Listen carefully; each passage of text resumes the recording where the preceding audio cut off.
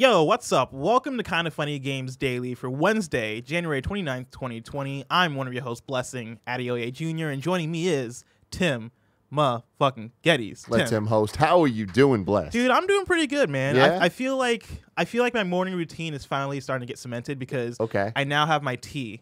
Yes, my Kevin morning got you a tea. little kettle. Yeah, he got me a been kettle. back there. He got me like a whole box of different kinds of teas. Ooh, and so today I'm you drinking you got some herbals in there. You yeah, got some dude. Earl Greys. Got the passion tea. Got the Earl Grey. Today I'm drinking English breakfast tea. This should be a new segment of the show. What tea is Bless Dude, drinking? I'm totally down for that. What's the tea? What's the tea? Oh, that's great, actually. We're gonna starting off. There with we that. go. And so, There we go, Today's all about. I put everybody. about 3 or 4 cubes of sugar. Oh, in 3 here. or 4 sugar cubes. 3 or 4 sugar cubes. Woo, Yeah, I like you gotta start the day off right. You want to get going. Man. I like it sweet. Okay. I like it dark. Yeah. I like it good. Dark and sweet. Yeah, man. I'm all about that. How's your morning been? It's going really well. I'm having a little PTSD dealing with the whole DC stuff going on. And by that I mean we're forcing ourselves to watch the movies and then talk about them. Oh yeah. You guys did like the 4-hour. When I stop and yesterday. think about the fact that in the last really 7 days, maybe 8 days, in the last 8 days, I've had to watch Man of Steel, the Batman v Superman extended cut, and talk about each of those for longer than the duration of the movies. I'm starting to fall apart little by little, but Greg Miller I feel stronger than ever. I mean, hey, the movies only get better from here. You know? Yeah.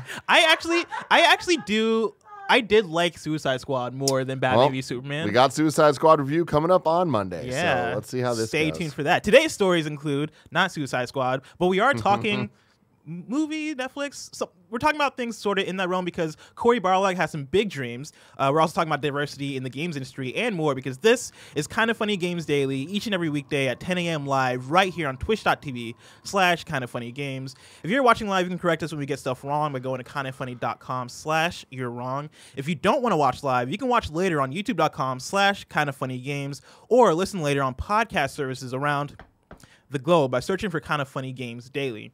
To be a part of the show, head to patreon.com/kindafunnygames where bronze members or above get to write in, and silver members or above get the show ad-free.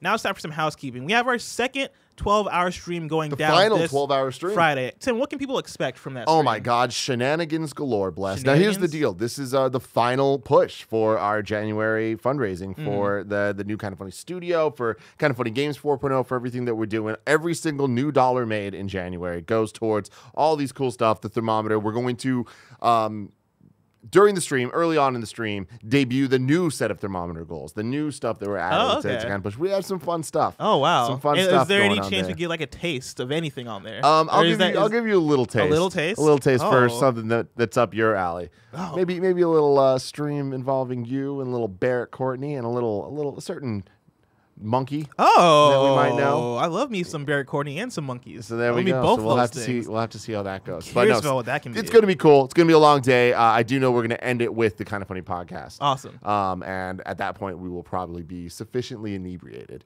Yeah. So it's gonna be a fun one. It's going to be a good one. It's gonna be a great one. Thank you to our Patreon producers, Blackjack and Muhammad. Today we're brought to you by G.I. Joe, War and Cobra, and Robin Hood, but I'll tell you about that later. For now, let's begin with what is and forever will be the Roper Report. Now, here's the thing. I've been seeing some comments about how I say time for some news, right? And here's the thing. I can't bring the same level of energy that Greg Miller brings. I want to see how long I can get Kevin to keep doing this. But, I'm just going to bring my own flair to it. I can't be Greg Miller, and so I'm just going to say it's time for some news. Oh, wait. We have 6 stories today. Baker's dozen! I totally bossed. I don't know if I said it's time for some news in the right place, but hey, here we are. I'll go as long as you need me to go. Love you, Kevin. Number 1, Cory Barlog thinks God of War could lend itself to a Netflix series. This comes from Alessio Palumbo of wccftech. Cory Barlog, the man behind God of War 2 and 2018's God of War reboot, thinks the God-killing saga could lend itself well for a Netflix-style TV series adaptation, after other popular game IPs like Castlevania and The Witcher did so well recently. Now, this is a screenshot from Cory Barlog's Twitter, and this is like almost the Avengers of a news report right here, because you have a tweet from Gamesindustry.biz. They tweeted out, which other games IP lend themselves to a Netflix-style series, and they talk about how they discussed that on their Gamesindustry.biz podcast, right? Cory Barlog then takes that and quote tweets that and says, God of War, like all on 3 separate lines, right? He's really emphasizing it. He thinks God of War would lend itself great to a Netflix-style series. At least he thinks so, right? That he writes that in the tweet. Barlog was quick. What's the hashtag there? It's not a hashtag. Oh yeah, It's there's no just hashtag. some It's just a emojis. link. What Yeah. emojis we got? It's like the fist emoji, like I don't know, Let's man. fucking go. Power, and the heart emoji, love. Power and love.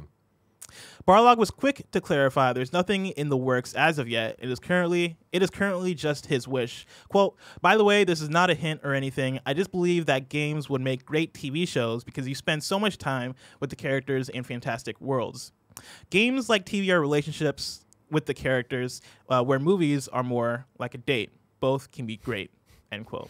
That's true. That's true. It's true. See, I love this. I love this type of shoot your shot shit where Cory put this out into the world, and chances are it's not going to happen. But there's more of a chance of it happening now than there was 2 days ago.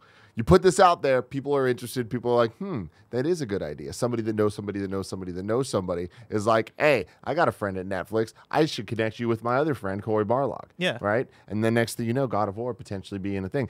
Witcher TV show, I can't believe it actually happened. And more than that, I can't believe people actually liked it. Yeah, did you like it? Because I know I didn't watch it. People had mixed feelings on it from what I could tell. Like, a lot of people really liked it, but then there are quite a few people that are like, this seems boring, like, it's not my thing. I watched the first episode, and I was like, I could see myself getting into it, but I didn't really feel compelled to keep watching it, which might say something. We have the host of Kind of Funny's #1 entertainment podcast here with us. Oh, Kevin, wow. what did you think of The Witcher?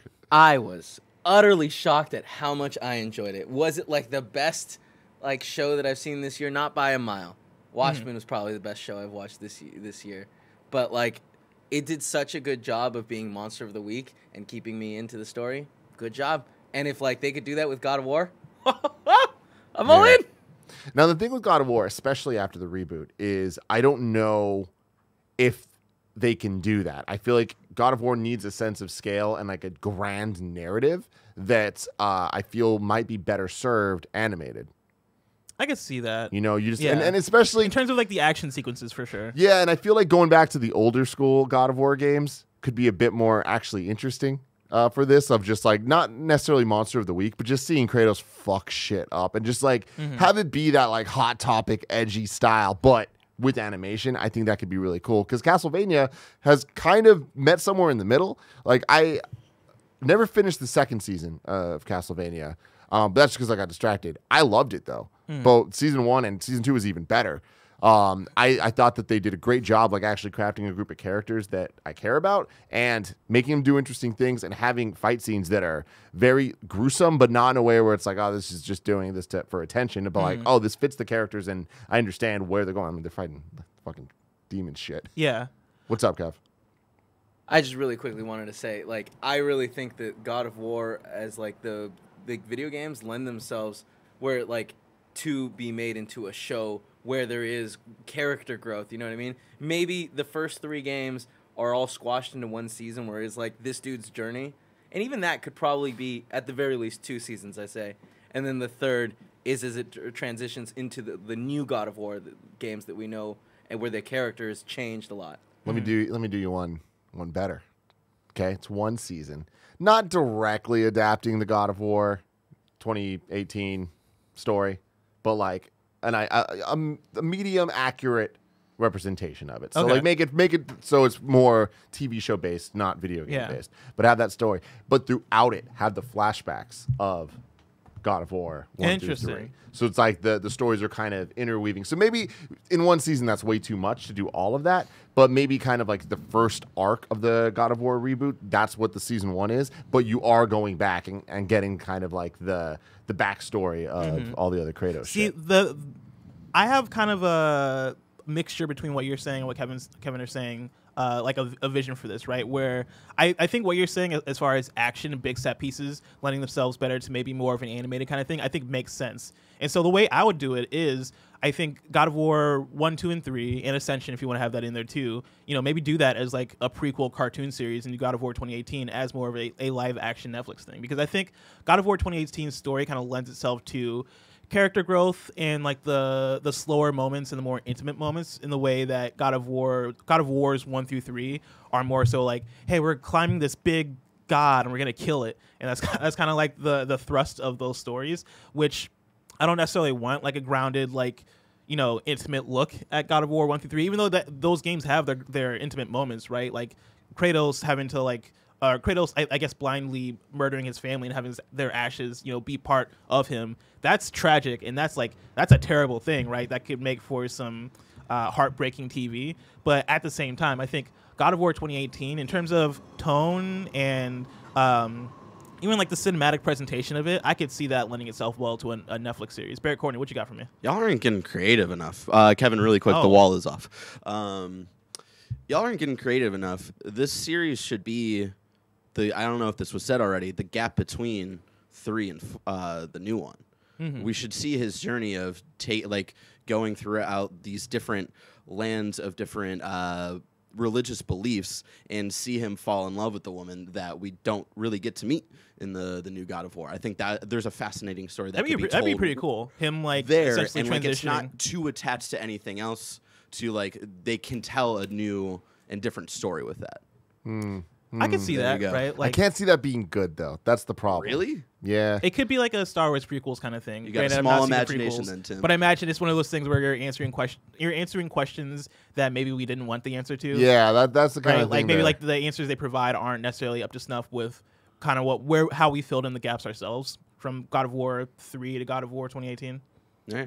Yeah, I mean, I feel like of course they could come up with something compelling, but I feel like that's not the stuff that makes God of War compelling, right? Or I feel like those are the answers that I want. If they do give me those answers, I want them from the game, not necessarily from some other sort of medium. Yeah, medium. Like I feel like that would be a weird thing because those bits feel so central to the story of God of War and the plot of what's going on that I feel like telling them in a movie or in a TV show as opposed to in the game might be a disservice to the game. Yeah, this is also the thing. I'm just gonna get ahead of it. I don't want this. You don't want a Netflix style God of War. I feel like God of War is a perfect example of a game that is so narrative based and so cinematic that let it be its own thing as a video game. Like that, it already kind of has. It's already close enough to being a movie that it's like, well, let's give something. Let it have its uniqueness as a video game, as something that's interactive.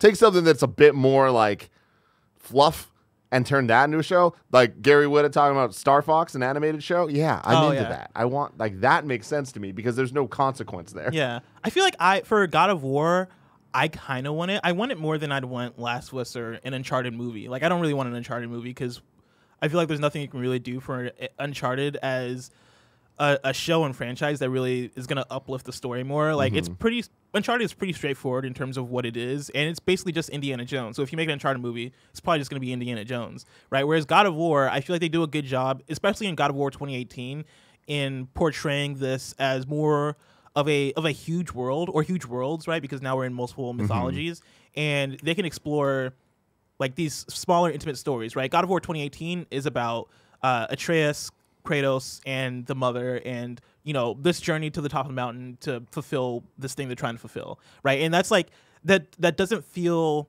huge in any way, but because it's this smaller, more focused thing, it feels like a nice, complete story with this huge world surrounding it. And so I feel like they could, if they wanted to, they could just tell another one of Kratos' stories within this world or within the world of Greek mythology.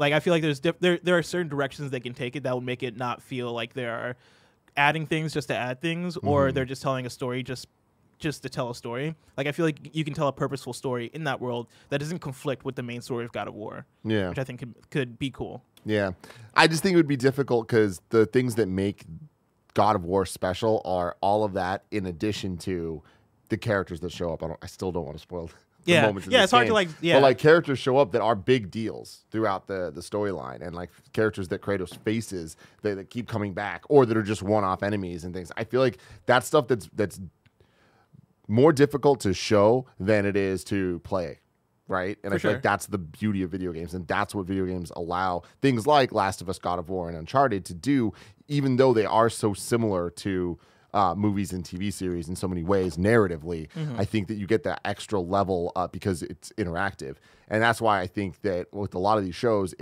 it's hard to boil down what the essence of the story is, and why does that need to be TV? Why should it be TV? You know, I feel like we see the same issue a lot with comic books being turned into movies, where you can't just do one for one. A lot of it needs to be one for one, or should be one for one. But you need to then add twists to make it better because it's a movie, because it's a TV show, or else why not just read the book? Yeah, you know, that makes sense. Do you think we see this? No. No, I'm with you. I don't think we actually see this because like it's not Cory Barlog's decision, you know, at the end of the day, but it's up to PlayStation because since they own the IP. PlayStation Studios though, like they want to start leading into doing that stuff. So, but they wouldn't give it to Netflix though. It's a series, right? Because their whole thing is they actually make movies, right? Yeah, but who cares? You know, Paramount makes movies. You know, like all these like different distributors, they make movies, but they could end up on Netflix. Netflix at this point is just a distribution platform. I would like to. See, PlayStation Studios. I'm not built up the trust with them yet, and so like if well, they don't exist yet. They don't exist yet. Right? It's like they currently exist. They're doing stuff behind the scenes. Anything that they've done previously, I don't count it as a representation of what their goals are. I'm not saying that I have any faith in this. You know? Like if there was an announcement today that PlayStation Studios has greenlit a God of War series that is going to be that they're going to put on Netflix. I don't know if I'd be excited or not. Just because, like, it's one of those things where, you know, PlayStation Studios still doesn't sound like a real thing to me, right? And, like, I know, like, it's confirmed, like, they're working on it. They have big names on it. But at the same time, PlayStation Studios, just like the name of it, I'm like, man, there's such a reputation for video game products or video game movies, video game adaptations, that, you know, it's hard to really get behind. And Witcher, of course, is like has come through and it's been successful. But I mean, dude, again, I not to repeat myself, but it's like Witcher is an anomaly. Like I can't believe it. We got a Witcher TV show that again was good with Henry Cavill. It's like there's so many elements of that I feel like 4 years ago, and I'm not saying that like I can't believe it's good because of him. I can't believe he's part of it. Like that is like Superman is the star of this video game TV show. Like that's like I think he's really good in it. Like that's crazy. At first it was like, I don't really care about this character, but at the end I was like, he's got rules that I like. Yeah. You know? Going back to one of the first videos Kind of Funny ever made after we left IGN, there was rumors of a Zelda animated series coming to Netflix. Yeah. And we did like a reaction video of us talking about that and what that could look like. Henry Cavill for Link. Let's fucking go. Could you imagine? But it's just like, of course, that didn't happen, right? And it's like I feel like these type of news stories or these type of things, like they come and they go, and it's just that's why it's such a surprise to me that Witcher actually happened. You know? But we're also in a different world now with Netflix and with how things are made and how partnerships happen and licensing and stuff. So, last question: who would you want to play Kratos if they greenlit it? Shit, I don't know, man. Pitbull. Oh my God, Dale. Idris Elba. Oh, Jesus. Like I don't know if he's the perfect pick, but he could work. Good though. Yeah, Idris Elba's a great actor, and I feel like he could play that gruff, like emotionless or like shut down, tough character. I feel like he could pull that off. Yo, that's cool. I like that. Right. Number 2, Ori and the Will of the Wisps has gone gold. This is from Ori's Twitter. Ori and the Will of the Wisps has gone gold. A big congratulations to Moon Studio and the entire team. Unravel Ori's destiny on March 11th by pre-ordering the gorgeous collector's edition from your favorite retailers. #Ori the game. So I feel like this is good news because we've gotten a lot of delays recently, and so a lot of delays. I mean, including Ori. Did it get delayed? Ori was one of the first ones to get delayed. Really? Yeah, at the Game Awards, I want to say. Was it from No, February? It was inside Xbox when they did that November thing. It was supposed to come out originally in February, right? Okay, that's what I thought. So when I read March, I was like, interesting. Pushed back a month, unceremoniously. But, hey, man, whatever, dude. Like, it sucks. Delays always suck to hear about, and it sucks to deal with and whatever. But, like, the game's it's gold now. Yeah. It's coming. Yeah. Every sign points to this being a fantastic experience. Yeah, so I'm really excited about for it. Did you play the first one? No. It's good, man. You didn't give it a shot at all? I started it, but it's one of those things where I bought an Xbox One in like 2016, I want to say, and Ori was one of the games that came with it, and I also got Rare Replay and a couple other games. Say no more. And I was like, oh, Rare Replay, and I just got, and that was the only thing I played for probably the first few months that I had an Xbox, just going through Banjo-Kazooie and Jet Force Gemini and all my favorite games. Totally get it. But the thing with Ori, are you a Metroidvania guy at all? I mean, I can be. I think it's game by game for me. Like I'm not. If you told me that a game is Metroidvania, I'm not all like, oh, let's go.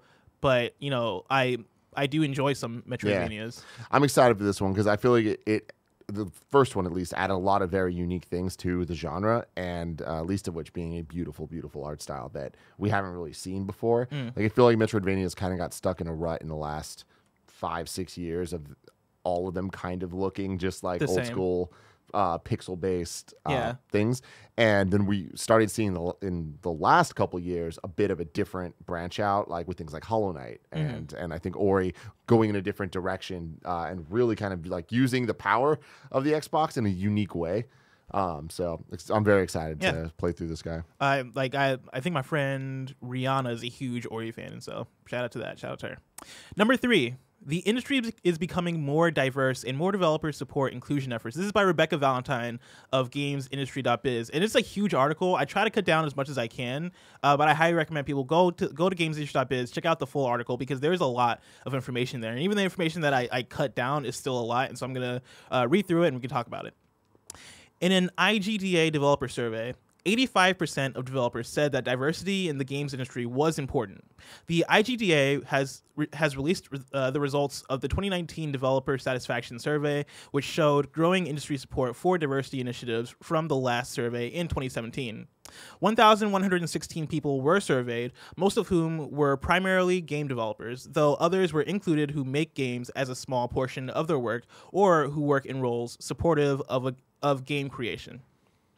Of those surveyed, the demographic breakdown showed a majority of North American participants, 60%, alongside smaller groups of respondents in Europe, 20%, Australia and Oceania, 8%, Asia, 8%, South and Central America and the Caribbean, 4%, and Africa, 1%. Respondents were mostly male, 71%, and white, 81%, and 79% identified as heterosexual.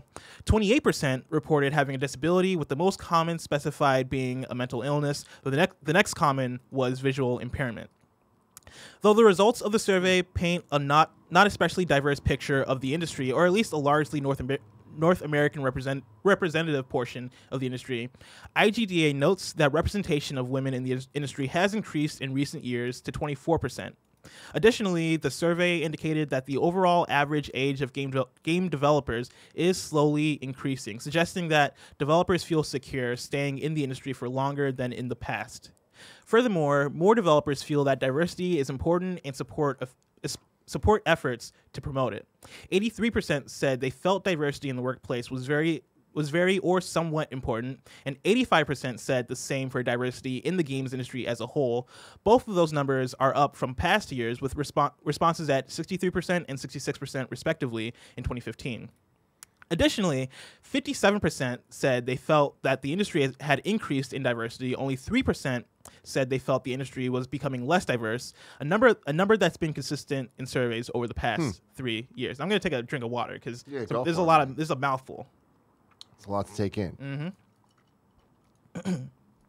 IGDA asked developers about various workplace policies toward increasing diversity and equality, and 8% of respondents said their studio had none of the policies listed. That's down from 14% in 2017.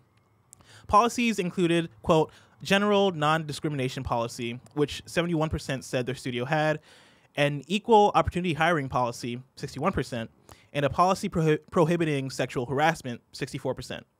Additionally, 21% said their workplace had a safe space policy, and 16% said they had a retention measurement process. However, only 59% of respondents said they felt the policies in place were adequately enforced. In fact, 49% said they had experienced some kind of workplace inequity directed at themselves, while 64% said they had perceived inequity toward others.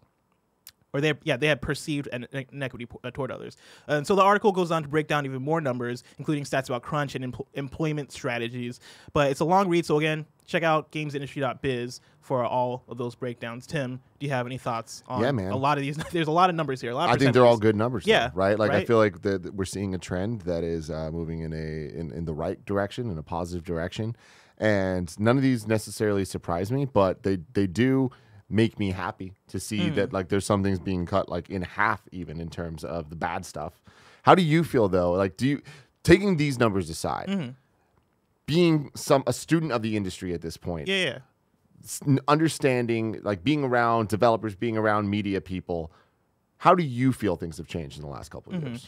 I feel like things have gotten better. I feel like there have been more and more discussions about diversity and how to include people and the importance of including people, right? Like, having, like, I feel like for a while, right, there have been discussions about, like there's not that many black characters, being represented well in video games. There's not that many women characters being represented well, right? There's not that many trans characters, like, period, in video games, right? Like, and you can look at all the different sorts of different types of representation and make the case that, like, games aren't representing people well, right? Like, you see a lot of the same types of characters in video games.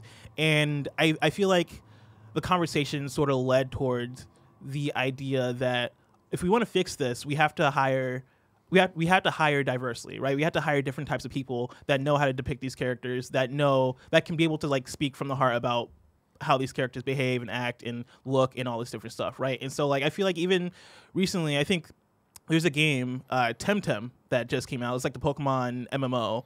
And, I was watching a Twitter video on it, and somebody was pointing out that, like, oh, yeah, like, look at the different hairstyles. Like, there are actual hairstyles that reflect black hair in a way that you don't really get well in video games. In character creation. Yeah, in character creation tools. Like, character creation tools for black characters historically are pretty terrible. You get an afro, you don't get an afro. Yeah, you get an afro, and sometimes you don't even get like a buzz cut, right? It's usually afro or dreads. Yeah, or dreadlocks, right? You have like 2 or 3 options, right? But Temtem, from what I can tell, I don't know how many options Temtem has, but I saw a few of the options, and they looked pretty creative as far as giving you options to mess with your hair, right? And that one thing alone might seem like a very small thing, but I think it goes a very long way into including more players and making a game, like, for me specifically, like, feel more robust and better to experience and play, right? Like, and that's just character creation tools. Like, feed that out into, like, ways characters behave in games, ways characters look, ways characters interact with each other culturally. Like, I remember Mafia 3 coming out, and people were surprised by how well that game tackled some of how the character would speak to other characters, right? Or speak to other black characters versus how they would speak to white characters in the game, given the time period and the culture that game came out in, or the setting that game came out in. Mm-hmm. And so I feel like things are getting better. I feel like people are learning. Of course, like, I think there's always room to grow, but I think with where we're at, like, I'm glad to see that these numbers seem to be getting higher and higher in terms of people feeling like, oh yeah, like, things are getting better. Like, only 3% said that, they feel like things aren't getting better. And it's the same not the same people, but like, there was 3% before as well. Yeah. So it's like interesting that number stay consistent, but the other number is kind of like, move in the right direction. I do think that with many things, it's just an education process. And like, it's even hearing what you just described about hairstyles. I'm sure so many people haven't ever thought about that before, but now are like, oh, okay, I see that point. Yeah. Because I feel like so many people that are on the wrong side of history, whether or not they intend to be, they hear things of like, oh man, like, does every video game protagonist need to be a woman?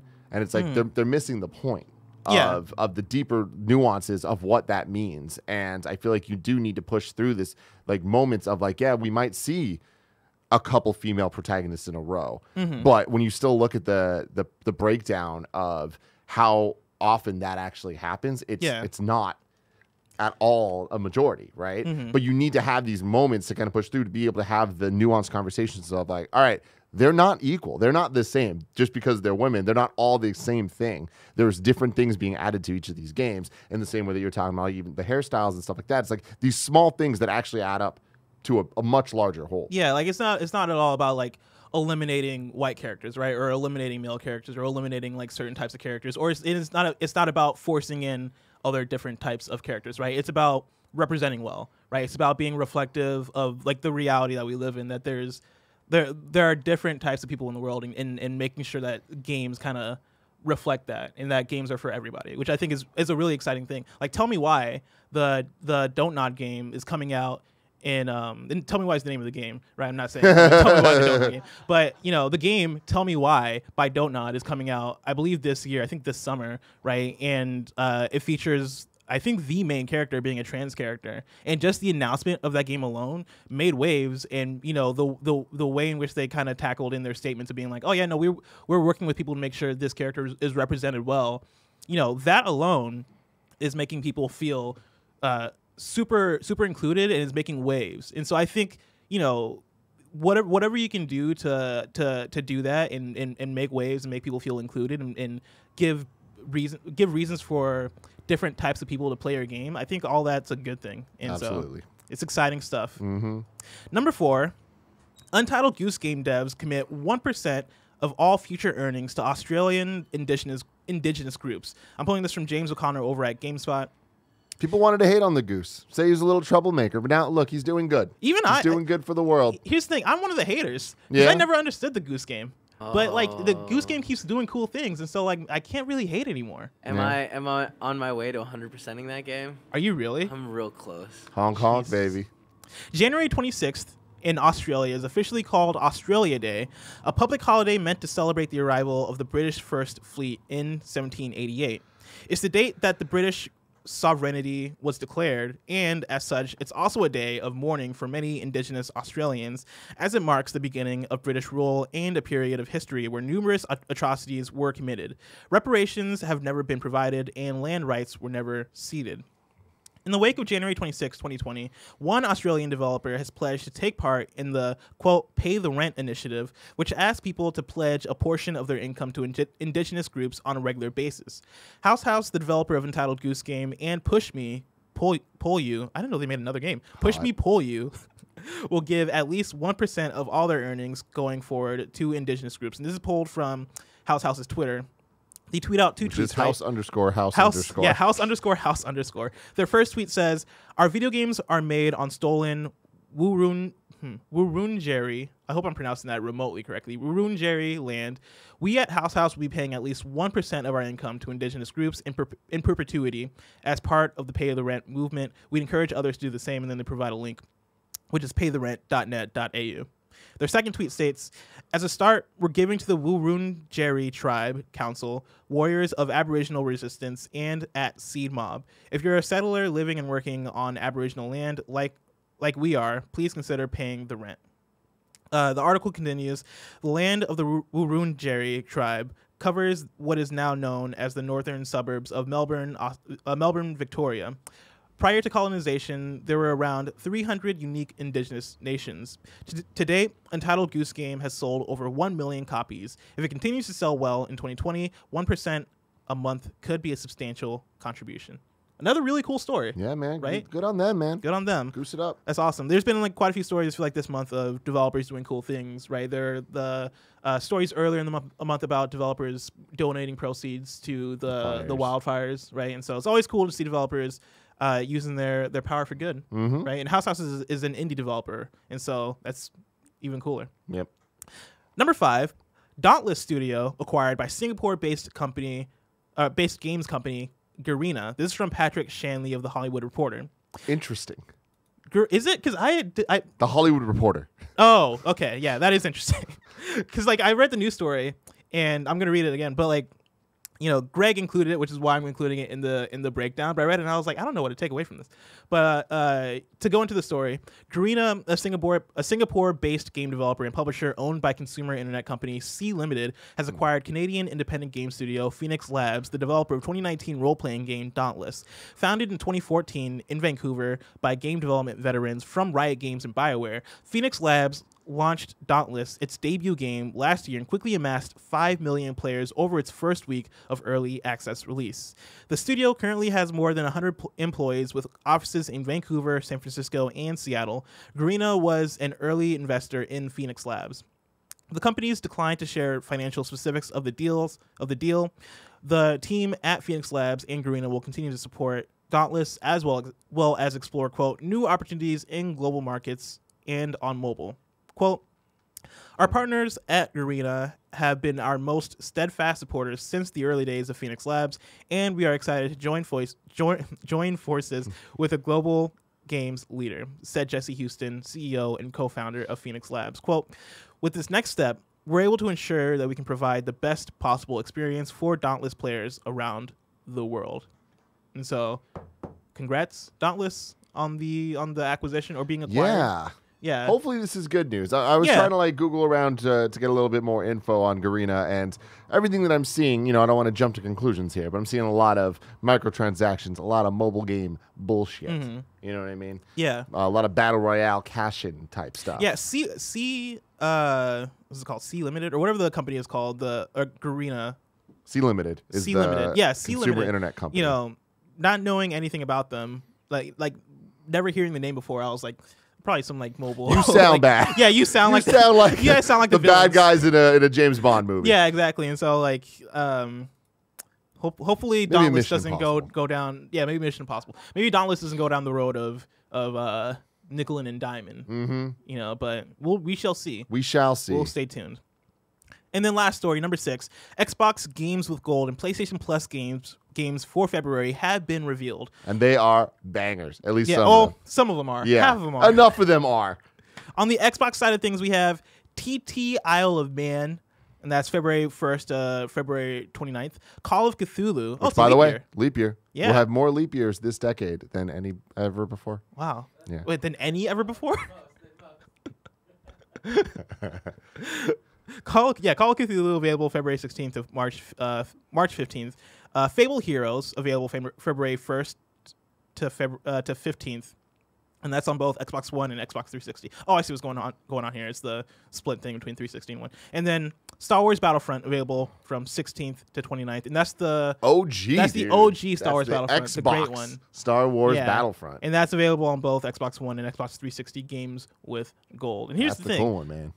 Battlefront 2 is way better though, right? Oh, absolutely. Yeah. Absolutely. It's hard for me to get excited because I'm like, I could just get Battlefront 2. Yeah, but it's still cool. Still cool. On the PlayStation side of things, we have BioShock the collection, right? There you go, man. What a grab. We have also The Sims 4, which is also another great one if you're a Sims fan, and then we have Firewall Zero Hour for VR, which you have PSVR. Yeah, there you go. Awesome. That's one of Kevin's favorite games of all time. Yeah, right. You love Firewall Zero Hour. Honestly, like Tim, have you played it? No.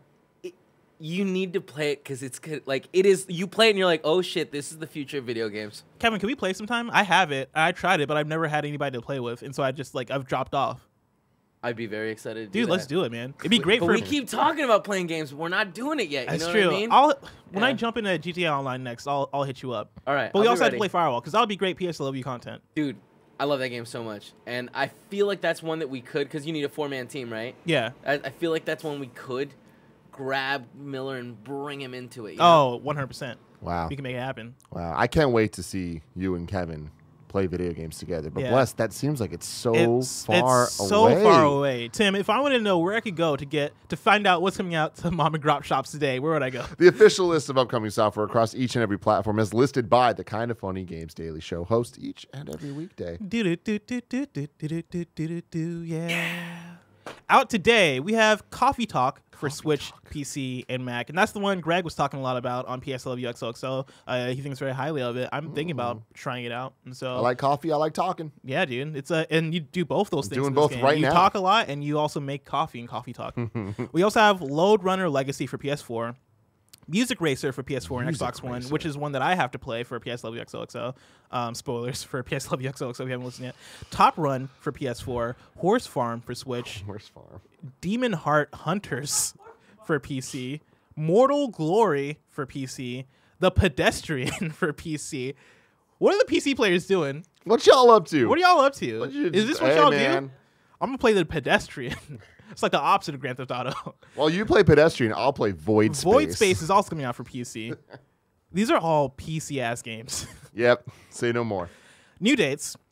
Motion Twin is very surprised to announce that the Bad Seed DLC for Dead Cells now has an official release date. February 11th, 2020. Play 2 extra levels with new weapons, enemies, mechanics, and a boss. It's $4.99 on PC and consoles. I saw the trailer for this today, and I was just like, "My God, this game looks like it has evolved so much." Really, dude? Did you? Oh, so you did play a lot? I played the hell out of it. I never beat it, man. I got to. Beat it? I know. I got to the last area, and I could never. That last area is hard, dude. I played that game for probably 20 hours total, and I thought I was gonna do it. I thought that I had a chance. It was like 3 different flights there and back that I played. And man, it was so fun. It was so fantastic. But God, it just beat me down. I loved my time with Dead Cells. Nick almost beat it. He didn't. Oh my God, dude! There's something about roguelites when they hit the right way, they just hook you. The same thing happened to me with Rogue Legacy. It was the first one I ever played, and I fell in love with it. Like a week ago or so, somebody asked us on this show, like, what are games that we like got hooked on the genre we don't normally like, and I was saying Fire Emblem. Dead Cells is actually like a more modern example for me, where I would have never thought I'd like that type of game. Yeah, that the gameplay loop is almost like near perfect of like going in and you're repeating over and over again. But like it's that feeling of one more, just one more. Like this is the run. Like this is the run where I can get it. And even when it's not the run, you're still collecting resources and collecting things that you can then use as permanent upgrades. So you feel like you're always getting better in terms of skill and in terms of your unlockables. Yeah. Which might be like the one issue I had with Dead Cells is that at a certain point I felt like I wasn't progressing enough in terms of the unlockables. Like I hit a wall where I was like, I don't know what to upgrade anymore. Yeah. And like that last area, like I forgot what the thing was. Were the enemies healing or something? I forget what it was. It got to a point like there were certain levels in it where I was just like, how are we not going to just die the first time we play this? And it's just like that's so upsetting when we're 45 minutes into this run. Yeah, you know, but I get that that's the loop. Yeah, like that's the name of the game. That I just remember that last area specifically like pissing me off. And one day I'd like to beat it, you know. And I looked at the trailer too, and I was like, man, this game, I want to get back to it. Dude. It's what a good time. Now it's time for reader mail. You can write into patreon.com/kindoffunnygames where you can get the show ad free. And speaking of ads, this episode of Kind of Funny Games Daily is brought to you by G.I. Joe War on Cobra. I'm gonna take a drink of water. Cobra. Because I'm having the Greg thing where Greg talks about drinking coffee and his mouth gets dry and it's hard to read. I'm having that with the tea. Ooh. I'm having that with the tea, and so I'm going to take a drink of water. That's the tea. That's the tea. Do you ever drink tea? Yeah. I'm a big fan of mint herbal. You know what I mean? I'm a big fan of mint in general. Mint tea is great. I'm a big fan of liquids. I just like drinking liquids. Yeah. So give me some tea.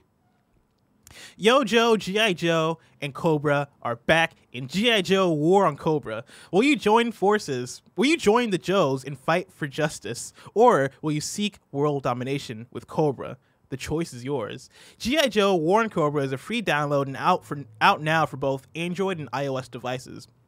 Whether you're a fan of the classic animated series, the iconic toy line, comics, or all the above, G.I. Joe War on Cobra has something for everyone. It has a massive roster featuring the most beloved and infamous heroes, villains, and vehicles featured in the series. Nick grew up wanting to be a Joe, and Greg always wanted to scream like a Cobra commander. Yeah, once you've chosen your side, players will be introduced to the game's mechanics via Roadblock for Joes or Baroness for Cobra. You'll learn how to manage your base, units, vehicles, and engage in battles to help you get a feel for managing your troops. As you continue with the single-player campaign missions, more options for reinforcing your army with additional units, heroes, and vehicles begin to open up. But that's just the beginning. G.I. Joe War on Cobra also features PvP and a ranked leaderboard. You'll need to fight hard for your faction, build out and defend your base strategically, and master the art of directing troops to conquer your foes, and in no time, you'll be an expert on making attacks from air, land, and sea. Go Joe. While you're here, we have a special in-game gift from D3 Go. As a token of appreciation for checking out G.I. Joe War on Cobra, we're giving away 2 free characters for all new players to help reinforce your army. Joes can look forward to picking up a free bazooka, the G.I. Joe missile specialist, while Cobra followers can add Missile BAT, the battle android trooper, to their squad. I hope they add Snow Job at some point. Is Snow Job a thing in G.I. Joe? Snow Job's one of the characters. Oh, man. What a great cast of characters. In the meantime, don't forget that, quote, knowing is half the battle. Check out the description below or head to www.d3go.com/kfgames to download G.I. Joe War on Cobra and receive your free gift for your mobile device. My VHS copy of Transformers the movie, the original one, had a trailer before it of G.I. Joe the movie. Oh, yeah. But it wasn't necessarily a trailer. It was just the opening of the movie. And it was just like it felt more musical than anything. And it's like them on the Statue of Liberty. I remember watching that movie and being like, this is great. I loved it. Yeah. I forget how old I was. Bring this up, Kev. Is that Snow Job? That's our boy Snow Job, voiced by none other than Rob Paulson. Wait, really? Mm-hmm. Yeah. Man, Go Ash Joe. Paulson's dad? Yeah. Wild, man. Yep. What a small world. When I learned that, I almost freaked out. Me too. Because I listened to so much Game Explain, and I didn't know it until he came on this show. Well, what blew my mind is we had Rob Paulson on our show. Yeah, that too. Show. We've known him. We know his voice very well. Mm-hmm. And I was hanging out with Ash for the first time in New York at a Smash event, and we're talking. He was like, all of a sudden, I'm like, I've listened to you so often, but something. He's like, oh yeah, my dad is a voice actor. That's probably what you're thinking. I was like, oh my god! When I said that, I didn't expect to actually get an answer. Yeah. He's like, yeah, Rob Paulson's my dad. I'm like, Wild. Wild. A small world. Mm-hmm. Robinhood is our next sponsor. 2020 is the perfect time to start thinking about 2040. With Robinhood, you can invest in the markets and earn interest with a competitive APY on uninvested cash. They make it easy to get started and learn as you grow with an intuitive app experience, no commission fees on trades. And stock prices don't have to hold you back. You can buy a piece of a company you love for as low as $1 and build your portfolio a little at a time. Buy 1 share, buy half a share, 3 1/4 shares. It's up to you, your budget, and your goals. Your first stock is on the house when you set up your account. Go to games.robinhood.com to learn more and claim your free stock. Annual percentage yield, that's APY, on uninvested cash is paid by program banks and is variable. Robinhood Financial is not a bank. The free stock offer is subject to terms and conditions. All investment involves risks. Other fees may apply. Visit rbnhd.co.fees. Marcus Hutchins writes in and says, hey guys, Marcus Hutchins, it's 2020. Let's assume we're entering a new decade of dreams. Yes. On a scale of 1 to 5, 5 being very likely, how likely do you think it is we see new games in these dormant franchises this decade? So we're going to go through them one by one, all right? Scale of 1 to 5, how likely is it we see another entry in these in the next decade? Crash Bandicoot. 5. I'm also with you. I'm at 5. We have to get a new Crash Bandicoot. Mm-hmm. The collection sold too well to not make a sequel. Very well, and they're out of things to remake of consequence. I mean, they could remake the Crash Bash. Oh, actually, I wasn't going to Crash Bash. They ain't gonna do that. They're not gonna do that. I would like it because I remember loving that demo. That demo with the pogo sticks. Yeah, the pogo sticks. Go. I had a demo of that and Spyro. I forget it was like a Pizza Hut thing or what, but yeah, Spyro Year of the Dragon. Yes, you get the skateboard. Yes, fantastic. I loved it. There you go. Knights of the Old Republic. I'm at a 3. 4. 4. 4. Interesting. Fable. Oh my god. I'm at a 4. I'm gonna fucking say 5, doggy dog. Let's go. You have complete confidence. Yeah. It's happening. I mean, I would have had complete confidence this gen. Fair. But that's why I was gonna say 4, but like it has to be 5. Like they have to be making a Fable game. Tony Hawk Pro Skater. I'm at a 2. Tony Hawk Pro Skater? Like a new entry in Tony Hawk's Pro Skater. Like now I'm gonna say 1. Okay. A new Tony Hawk skateboarding game? 4. Really? Yeah. Tony wasn't happy with 5. And not many nobody was. I just like playing as Lil Wayne though. It's just so funny. That is funny. Playable character. That is funny. I'm gonna go 2 for Tony Hawk Pro Skater, and I'm gonna say 3 for a new Tony Hawk game. Metal Gear Solid. It's an interesting one. It is interesting. They put out Survive. Yeah, they did. I'm gonna say 3. Here's the thing. I want to believe that we get a remake of some sort. And if it's a remake, it's gonna be Blue Point. I think. Like I don't see. You don't think they develop because like doing it themselves? But they have that engine though. You know, the Fox engine, and like they only made Metal Gear Solid with it, right? And I guess like they made and Survive, and I think they made the sports games Pro Evo using it. I don't know. I want to say I'm not positive. Kindoffunny.com/you're-wrong. Man. Yeah, dude, and I feel like remaking Metal Gear Solid 1 or Metal Gear Solid 3 or like literally remake any of them in that engine. You know, with those systems. I don't think it's that easy because it's the systems. Like you need somebody that actually knows how to like make games there. Yeah, true. Right. I'm gonna say 3. I'm sticking with 3, right in the middle there. Prince of Persia. My heart 1. Yeah, I'm gonna say 2. I want it because Ubisoft owns Prince of Persia, right? Yeah. Ubisoft, they make interesting decisions sometimes. They do. Like Beyond Good and Evil 2, who could have seen that coming? I mean, yeah. Who's gonna see it coming? I don't know. Like I don't think that they make weird decisions anymore. Like I feel like their decisions are fairly understandable. And every once in a while, they'll add a new little wrinkle to that. Like, no one could have possibly seen Mario plus Rabbids coming, but that just happened. But it's like, now it's like, all right, cool, weird Nintendo collaborations. That seems possible. We saw the Star Fox stuff in, I forgot the name of the game, Star Force Legends or whatever. Yeah, no, I know what you're talking about. I forget what it's called, too. but the toy game. Yeah. I just don't believe. F-Zero. God, you're just twisting a knife into my heart. Yeah. I'm gonna say 5. I'm gonna be 5. Yeah, dude. Cause like, how dormant can that franchise be? Like, I feel like they got to give it a shot. I mean, I agree. Like, by 2030, if we don't get a new F-Zero game. Ever play F-Zero GX on GameCube? No. What a fantastic video game. It is so good. Looks beautiful to this day. Story mode hard as nails, and cool, interesting stuff that they were doing. That was a collaboration with Sega. And like, Nintendo was weird back then. They were just like, hey, Capcom, we're going to partner with you on GameCube Zelda Nintendo's games. We're going to partner with you for Star Fox. Hey, what's up, Sega? Like, you can get F-Zero. Sure. Nintendo just doesn't do that anymore, at least not on that scale.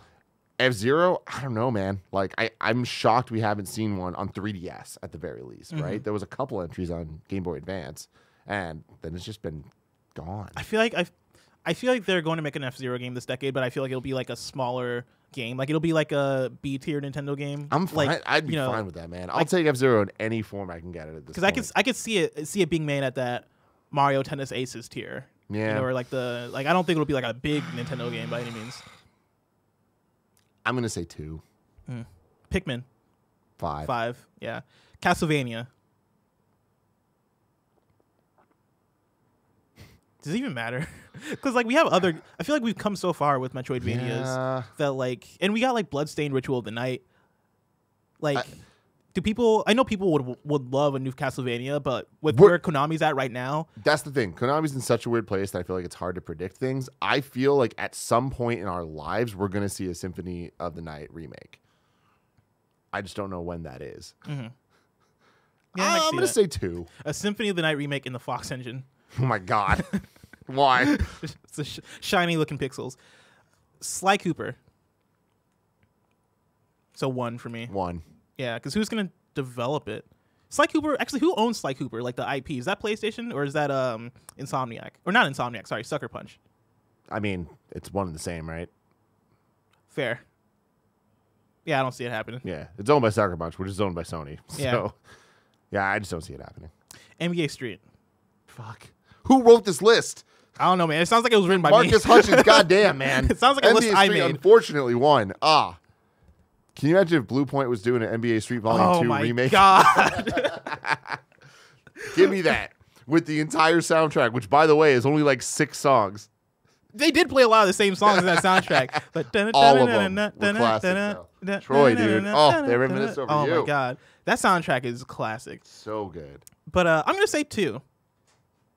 But yeah, I'm going to say 2. Because like, I feel like we got that FIFA Street game late in the PS3. Yeah. And we also got SSX. Like, I guess it was just called SSX, I think. Yeah. God, late in the game PS3. came and went. Yeah. And they... Remember the first trailer for that game? No, I remember the demo. They had machine guns. Did they really? Dude, unless I'm having SSX? some weird fever dream, like I swear to God, when they first revealed the reboot of SSX, that was like for last gen. Yeah. Like it was like them in a helicopter with machine guns, and then they jumped out of the thing with guns. Keep talking. I'm gonna look for this. Yeah, quick. that's very obscure. But yeah, that's the last one he says. And then out of these, what would you want to see? Any I didn't mention you want. Any I didn't mention you want more. Love the show. Keep the dream alive, Marcus. Out of all these, which one would I want the most? Probably Metal Gear Solid, followed by NBA Street. Because what? We have Crash Bandicoot, Knights of the Old Republic, Fable, Tony Hawk's Pro Skater, Metal Gear Solid, Prince of Persia, F-Zero, Pikmin, Castlevania, Sly Cooper, NBA Street. So yeah, it would be Metal Gear Solid for me. I would love a new Metal Gear Solid game. But the thing is, like, the reality of how a new Metal Gear Solid game gets made and comes out, like, I don't know if I trust Konami to really fulfill that in the way that NBA Street. Just give me slop and I'll eat it up, man. You know? Yeah, for me, number 1's Prince of Persia, and number 2 would be Metal Gear Solid. Did you find this machine gun trailer? I didn't. Maybe I made it up. But what a wild time where they tried to bring back like the EA Sports big games. Yeah. And they just flopped. Okay. Like I swear to God, I'm probably the only person that played that FIFA Street game for PS3. Because playing it, I was like, I can't believe this is a game. This is a weird version of what was once great. Yeah, totally. Let's see here. Lee Polero writes in and says, so Patapon 2 has a release date and caused quite the celebration at Kinda Funny. However, when Patapon 2 was recently leaked, it was leaked along with the Final Fantasy VII demo. So, where is the FF7 demo? Do you think it will be released soon? Will it release on the former release day of March 3rd, 2020? Or will it release when the game releases? Would love to know your thoughts. Thank you. We're going to see this demo. Mm-hmm. I don't know when. I don't think it'll be when either March 3rd or when the game actually releases. I think it'll be somewhere just random. Yeah. Do you think it'll be earlier or after March 3rd? Earlier. I think the demo's before the game comes out. Man, I feel like it has. I feel like for sure it's happening given like the whole Patapon. Like Patapon came out of nowhere. Yeah. And so for that game to come out of nowhere and for that that's actually a really solid point. Yeah, for it to be leaked alongside Final Fantasy VII, like or the Final Fantasy VII demo, I feel like all but confirms that thing exists when we see it. Well, I mean, we know it exists. Like it leaked. Yeah. Like, it didn't just leak that like it exists. Like you can watch the whole demo on YouTube right now. Oh. Like people hacked it to play it. Like gotcha. Yeah, like that shit is real. I think the fact that Patapon is out, I feel like means that demo might be imminent. And so I'm gonna say I'm gonna say February or March. I would say March 3rd at the latest. We see it. That's where I'm at. At the latest, I get that. Kev, I just sent assets a video. Now it's time to squad up. Mr. Mitch George writes in and says, good day, bless Gettys. Today is Bell Let's Talk Day. For every tweet or retweet of the hashtag Bell Let's Talk on Twitter, Bell, the Canadian telecom giant, will donate to Canadian mental health initiatives. The tweet or retweet does not have to come from a Canadian to help Canadians. If everyone can go to either my Twitter or any tweet using the hashtag Bell Let's Talk and simply retweet it, it will be appreciated. Thanks, and keep spreading that positivity and the occasional toilet toad. Mitch's Twitter is at Mr. Mitch George if you want to go over there and retweet that. Oh, Deadly Descents. Yeah. Wait, is that the name of the wait, what? Okay, what is this? Here's the deal, ladies and gentlemen, from what I can gather right now, is they originally revealed the game as SSX Deadly Descents in 2010, and then in 2011 they re-revealed it as just SSX. I don't know if I made up the gun part, but let's watch this.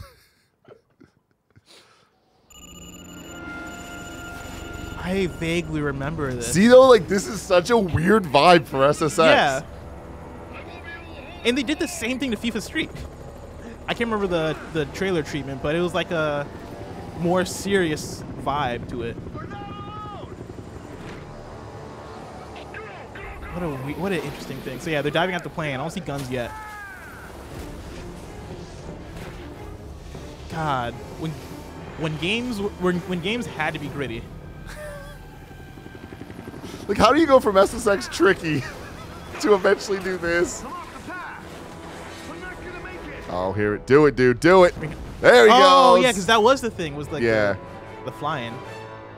All right, so there wasn't guns, but you can imagine why I can understand why you would make that leap. Because, yeah, that thing was deadly serious. It looked like he was going on a James Bond mission. Oh, man. Now it's time for kindafunny.com/you're wrong. Let's see what we got wrong. Today is the 29th. I gotta start deleting some of these things. Let's see here. Donkey Kong is a gorilla, not a monkey. Hey, I gotta be honest with you. You should just be happy I didn't call him a donkey. Fair.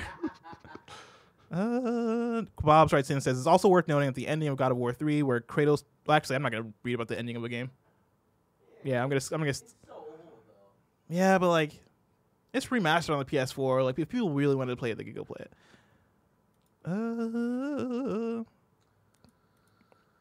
Let's see. Starlink, Battle for Atlas, by the way, was that game. Starlink. Yes, that's right. Boards in 00 says Pro Evolution Soccer does use the Fox engine since 2014. Haha. It's weird how, like, we retain such random knowledge about things. Like, why did I know that?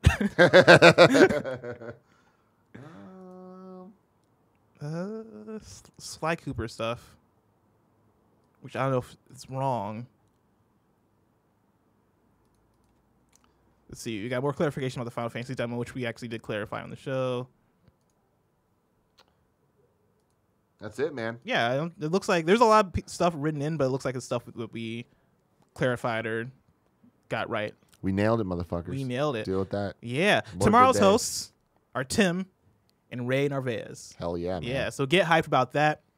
Of course, this has been Kinda Funny Games Daily, each and every weekday live right here on twitch.tv/kindafunnygames. We run you through the nerdy news you need to know about. We have a Patreon post show for those that are subbed at the silver level of patreon.com/kindafunnygames. So stick around for that. Otherwise, until next time, game daily.